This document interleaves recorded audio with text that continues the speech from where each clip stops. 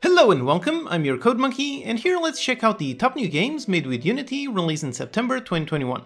There's lots of great ones this month, and they are especially great in terms of teaching you how you absolutely need to make sure your game visually stands out. Almost every game on this list is very visually unique, and you couldn't possibly confuse it for anything else. That is also what you should be trying to do in your own games, make it immediately stand out as much as possible. That is where great marketing starts, and again, these games are your competition. All of these games are uniquely impressive, and they showcase the power of the engine in tons of different scenarios, so the list is in no particular order, except for the number one game that is my personal pick of the month.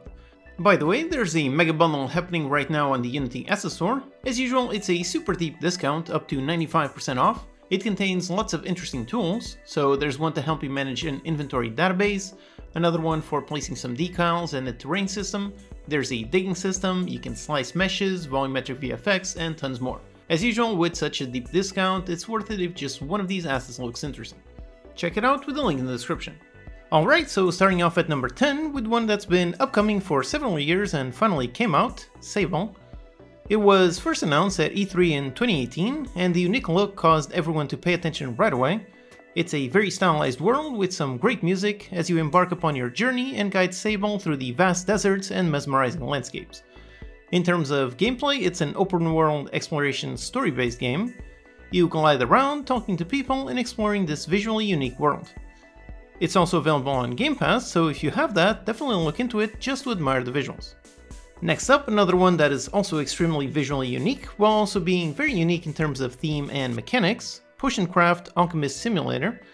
Like the name implies, you craft potions, and you do so in a very manual way, grinding flowers to dust, stirring the pot, managing the heat, and so on. Customers come into your shop and they demand certain potions. So then you go out, you grab some ingredients, use your tools, and craft the final potion. Combine ingredients to make your own custom recipes, so you can make a healing potion or maybe make some poison, customize your bottles in order to make your potions stand out. It really is a very unique concept, a very unique game, which when coupled with a unique, interesting look, really makes for something that has the potential to achieve quite massive success.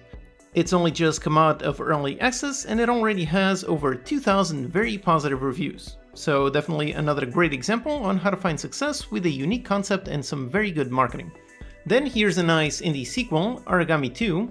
I played the first one quite a while ago and I really enjoyed the concept. My only dislike was that the game felt really stiff. But by looking at the trailer for this one, it looks to solve that problem, so I'm very much looking forward to giving this one a try, since the concept is indeed very great. It's a stealth game where you play as an assassin with the power to control shadows. You're vulnerable in light, but you have the ability to blink between shadows and create some shadow areas. Lots of skills and abilities you can use to take out on your foes. You can also play solo or with friends for some interesting co-op action. This one is also available on Game Pass, so if you have that, definitely look into it. Then if you want to just chill out for a bit, check out CloudGardens. It's all about using plants to make a post-apocalyptic world come to life. It's a very unique concept with a great visual style. In terms of gameplay, it's somewhere between a sandbox toy and a game with challenges. Relax as you place down objects, cover them in foliage, and just keep doing that.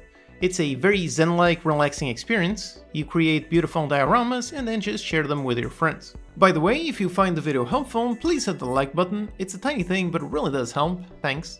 Next up, for some VR, here is Aragami VR.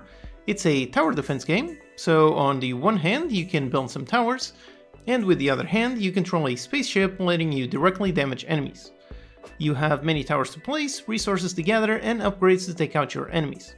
Features 360-degree immersive gameplay with a unique storytelling, including voice acting. According to the reviews, the game is exactly just a tower defense game, so nothing else too unique, but if all you want is tower defense in VR, then this one is exactly that. And up next, one that just came out after a very successful time in early access, Pathfinder Wrath of the Righteous. It's an epic RPG, play your hero your own way, very much focused on giving you plenty of choice to create exactly the character you want and play it in any way you desire. Choose from 25 classes, 12 races, and over 1,000 spells. Includes 2 modes for combat, real-time with pause or turn-based, so that's a pretty interesting feature, usually you only get just one or the other.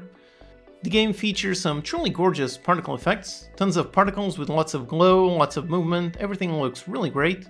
It does make me wonder if they're using VFX graph for these effects. Some of them look like tons and tons of particles, so they might be doing that. Choose your own path and lead your party to victory. It's got over 7,000 very positive reviews, so if you're interested in this genre, definitely give it a try. Then if you've ever wanted to play as a mouse warrior, then check out Tales of Iron. It's an RPG adventure with some brutal combat, lots of enemies and bosses to battle, lots of weapons to try out, and many companions to meet. This one features great use of 2D lighting. I believe they are indeed using the URP 2D renderer with the specific 2D lights. By using that, it does make the game look really gorgeous. Every scene is packed with detail, you've got several parallax backgrounds with some particles, all of it perfectly lit. And it also looks like maybe they are also using the 2D skeletal system. You can equip all kinds of weapons with your character and it works great with any animations. So if you're working on a 2D game with 2D lighting, definitely study how this game does it. Another one with a very unique look is TOEM. It's in black and white with a nice mixture of 2D and 3D and a really interesting camera mechanic. It describes itself as a photo adventure. You set off on a delightful expedition and use your camera to uncover the mysteries of this world. It's a pretty relaxing experience. You've got no combat. Meet some quirky characters and help solve their problems by snapping some neat photos and solving puzzles. This one is a great example of a unique game with a visual that stands out immediately, which makes for some really great gifs. Because of that, it's already got a very nice amount of reviews with a nearly 100% positive rating. Then here's a really special one, Madness Project Nexus. It seems like an odd title, but as soon as I started watching the trailer I got it right away.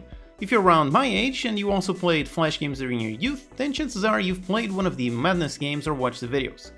Those games were so good, they had the best shooting in pretty much any Flash game. Lots of particles, punchy sound effects, and awesome animations. So this game is exactly that, but with modern technology. They've somehow managed to convert the 2D sprites into 3D models in a way that looks perfectly awesome.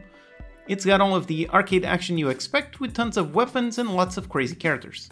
And the game itself already has over 1,500 overwhelmingly positive reviews, so this one clearly is not just nostalgia, it's an actually great game. And at number 1 for my personal pick of the month, here is Timberborn. It calls itself a lumberpunk city builder game. Basically, humanity is gone and beavers are all that's left. So can they rebuild better than the humans? That is the question. It is certainly a pretty unique theme. Being a game based on beavers, then naturally a lot of the mechanics revolve around controlling water, which makes it stand out from other city builders. You can terraform to create some new rivers, use the water to power your structures, and stay safe during the drought by saving up water during the wet times. Also features some very vertical construction, so instead of placing down a simple house, you can actually build it up with multiple levels and floors, so that looks like a pretty interesting mechanic. So if you've got a game idea where you want to learn how to add rivers and flowing water into your games, then study this one to see how the water behaves. It's already overwhelmingly positive with over 2,000 reviews at 95% positive. That's a massively good result for something that just came out of early access.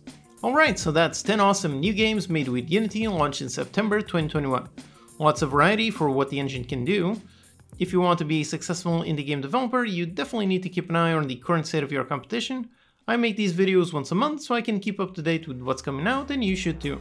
There's links in the description for some of the games. Those are affiliate links, so if you use them, it's the same price to you, and you'll also be supporting the channel. Check out the full playlist to see some more awesome games made with Unity. Do you have any other hidden gems you found this month? Let me know in the comments. Alright, hope that's useful. Check out these videos to learn some more. Thanks to these awesome Patreon supporters for making these videos possible. Thank you for watching, and I'll see you next time.